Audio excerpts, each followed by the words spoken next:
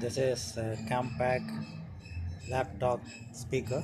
Both the speakers were not working, so I initially tried to purchase one, and it was available in the internet, starting from rupees 600 to 1000. But I just want to try by myself, and I tried to open this. It took little time to identify that I have to use a screwdriver here to lift this. Once I lifted that, I was able to remove this, and this is the wire that goes through. You can see it here. And the speakers, I thought of buying a speaker from a local store, electronic store.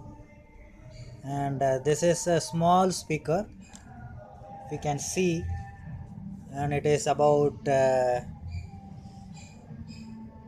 2 centimeters wide. And I still need a tiny speaker, and this is 0.5 watt speaker, which is costing rupees 17. And I fitted that speaker here in this. You can see.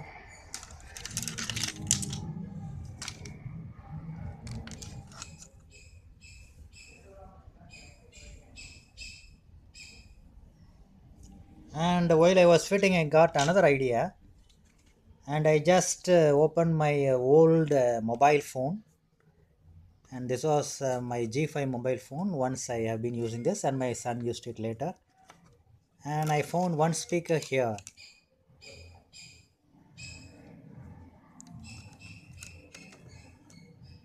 This another speaker. So I thought of taking this speaker from the mobile phone to replace in another side, which is very small. Yes, I have another mobile phone too. I may even take this mobile phone's speaker to place it here. And I tested with this speaker. The volume was not as good as earlier.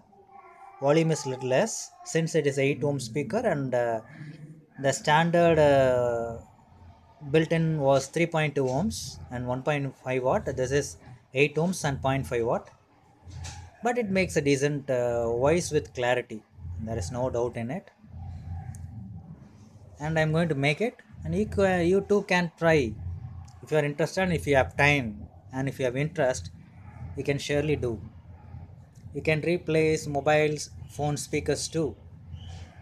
So I'm going to do that and fix it back. Have a nice time. Have a great day. Good day.